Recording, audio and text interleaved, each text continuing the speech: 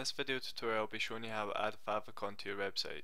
This will cover adding a favicon into a HTML site as well as a PHP and WordPress site. Let me first explain what a favicon is and does. When you visit a website you'll notice a small image next to the title and the tab. That is the favicon. Normally a logo, but it can be anything to identify that the tab has your website open. You'll also see a favicon when you bookmark our site or when you check the RSS feed. To add a favicon to your website you'll need to get two things: the image for the favicon and the HTML code to link to the image.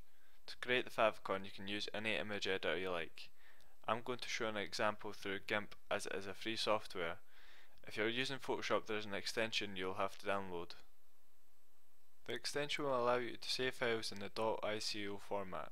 To get the Photoshop extension visit www.telegraphics.com.au/sw/product/ICO format, then download the version to suit your computer.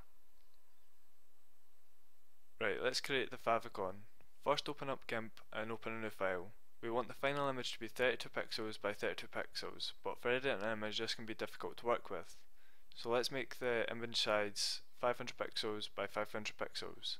Under advanced options you should set the resolution to 72 pixels per inch. The color space should be set to RGB color and the fill width should be set to your chosen color. Click OK once ready. If you need to zoom in or out, hold the control button and scroll. Now go to File, Open and locate the image you want to use as a favicon. And once you have selected it, click Open. Then right click the image and go to Edit Copy. Then switch back to the document we created and hit Ctrl V on your keyboard. Then right click the floating selection under the Layers panel and click to New Layer. Now select the Scale tool from the toolbox. Under the tool options scroll down and make sure the Keep Aspect box is checked. Then click on the image and you'll see a box appear. Make sure the link is attached between the width and the height. Now click on the down arrow until the height is 500 pixels. If the width of your image is bigger than the height, you reverse this and click the down arrow on the width box. After that, click Scale. Next select Move tool from the toolbox and center the image. To be more precise you can select the Alignment tool and click on the image. And under the tool options, select Align Center and Align Middle. Before we export the image we have to take it down to the appropriate scale. Under Image, select Scale Image and replace the 500 pixel value with 32 pixels for both the width and height, then click Scale. Then right click on the image layer and click Merge Down. Let's export the file by going to File, Export. Name the file favicon.ico and select a Microsoft Windows icon as the file type. Choose the location you want and click Export. You will be displayed with a Windows icon box.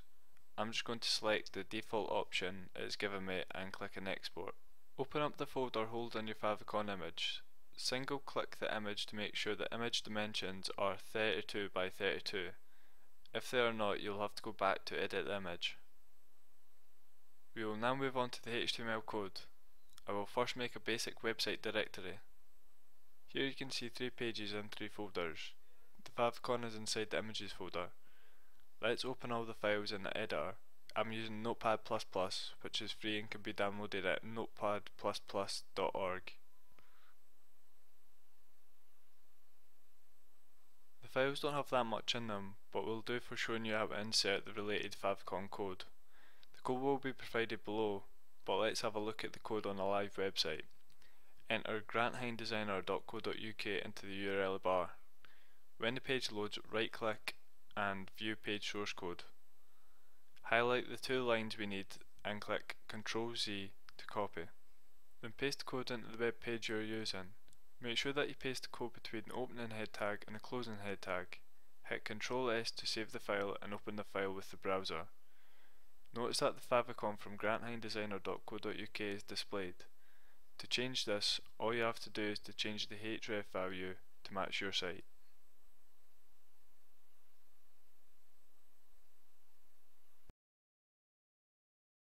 You won't see the favicon display until you have uploaded it to the website through the FTP. I'll show this step later. If you're adding the favicon to .html files, you'll have to add the code to the head of every page. If you're adding the code to a website built using PHP and the website is split into sections, then you will only have to enter the code once into the header.php file. The file may be under a different name, but just find the file with the header tags. WordPress is built through PHP and will be the same concept for adding code. I'll take you through a live example as I add a favicon to my tutorial website. First thing I'll get you to do is to log into your chosen FTP. I'm using FileZilla, which can be downloaded for free at filezillaproject.org. Then navigate to the base level of your website you wish to add the favicon to. Then find the favicon from your computer and double click it to upload it to your website.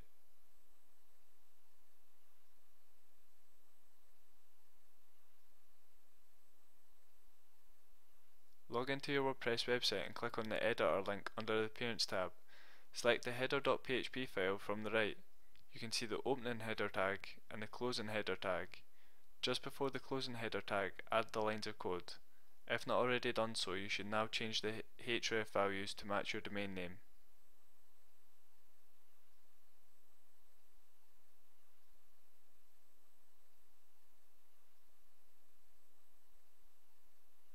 Look at the front page of your website. You might not see the favicon appear straight away, so go to the history of your browser and clear the cache. Go back to the website and refresh. You should now see the favicon you created displayed on every page of your website, including the dashboard.